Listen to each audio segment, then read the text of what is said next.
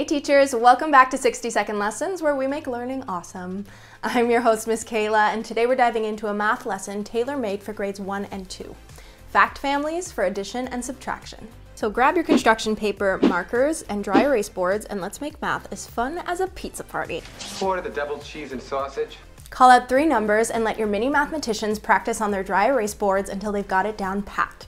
It's like training for the numbers Olympics. Your students get to be the architects of the fact family mansions. You've got construction paper for houses, and we're talking rainbow-colored roofs and bases to fuel their inner Picasso.